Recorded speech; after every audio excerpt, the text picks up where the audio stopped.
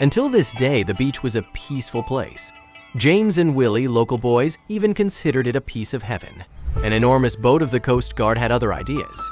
It didn't leave its mark just on the beach, but also on these innocent local boys. James and Willy, among many other people, were completely overwhelmed by the crash. The size of the boat surely had the ability to leave behind a trail of destruction, and they soon had to figure out whether it did. But the reason for this crash was the truly disturbing part of it all. While others considered it an accident, James and Willy knew there was more to it. As local boys, they had seen enough things to realize something was very odd about all of this.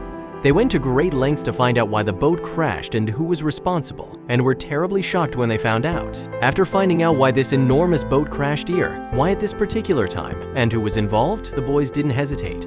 The police had to get there, and the sooner, the better. The end of summer was coming, but for now, James and Willy still had the time of their lives. The twin teenage boys lived near the coast and spent each and every day on the beach.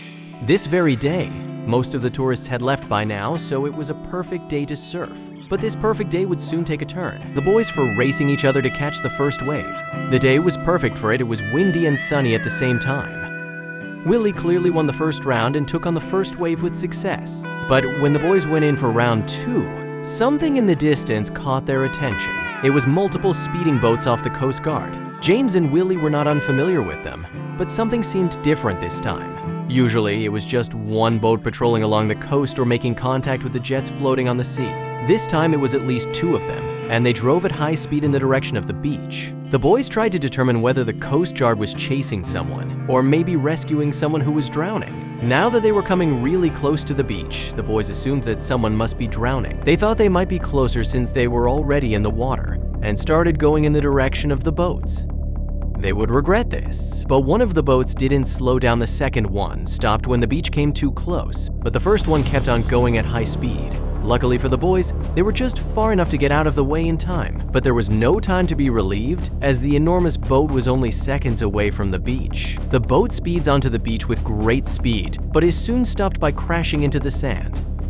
The first thought of James and Willy is to look for any possible victims, as there were some people lying on the beach before. They take a look and are relieved to see there's no one hurt. But what in God's name happened here? That very moment, a Coast Guard left the boat. He's soaked in sweat and seems extremely anxious. Unlike the boys, he's not concerned about the beach and possible victims, but keeps looking into the sea. The boys try to ask him if he's okay, but he doesn't respond. Something turned out to be very odd about this Coast Guard. The other and smaller patrol boat was way closer by now, and they reached the beach. 2 Coast Guards walked toward them. They were extremely distressed and sprinted toward the anxious Coast Guard. Only when they saw some citizens were around they changed their attitude. The other citizens left, assuming it was an accident, but James and Willy knew better. James realized they had to stay close and listen in order to find out what happened, but Willy was the one the closest to the boat in the water and just managed to get out of the way in time. For that reason, he wanted a justification and an apology. What happened there? Man, he yelled.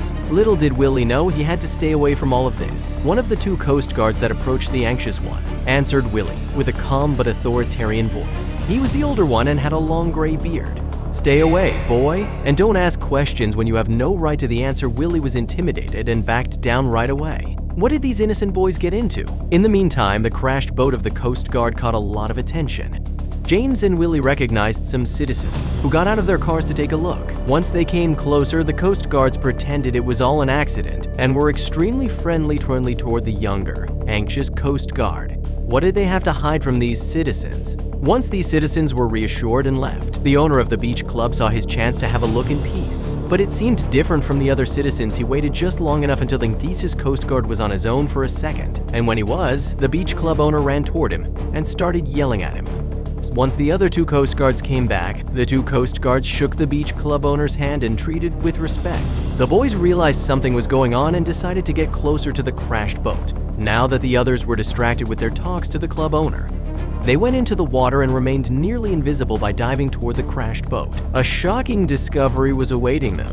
They are surprised by the enormous size of the boat and wonder why this large boat is even used so close to the coast instead of the open waters. Then they spot something leaking from the back. The boys get a little closer and come to the conclusion that the leaking substance can't be gasoline. It's certainly oily, but has more of a green color.